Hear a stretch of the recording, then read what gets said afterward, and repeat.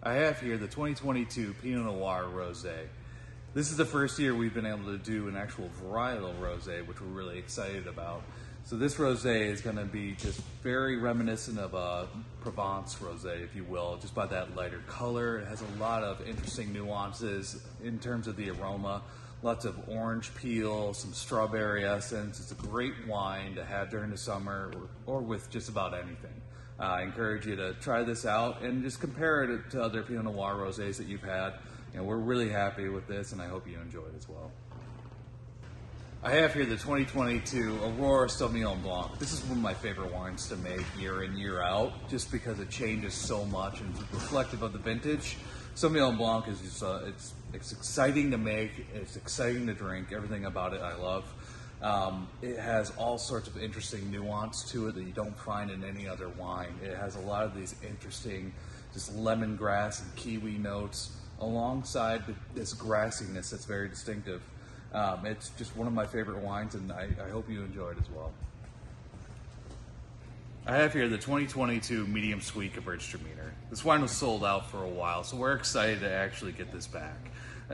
Gewürztraminer is a wine that does really well in Michigan. It grows really well, and we decided to make this medium sweet to really bring out how lush it is. It can go with so many different things, and it's fun to pair with a variety of foods. One thing that I really love about Gewürztraminer is that it has really unique aromatics. The rose and lychee that are prominent in it just really make it exciting to pair with all sorts of dishes.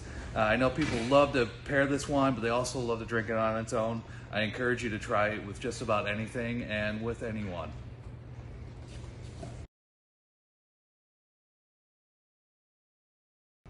"2022 Pinot Blanc. This wine is new for Aurora Cellars, and we're excited to keep releasing this into the future so that people can taste all the different vintages. Pinot Blanc is a very transparent wine. It shows the growing conditions, it shows how it was made. This wine is really fun. It can go with a variety of things, but it also has some nice subtle aromatics to enjoy on its own.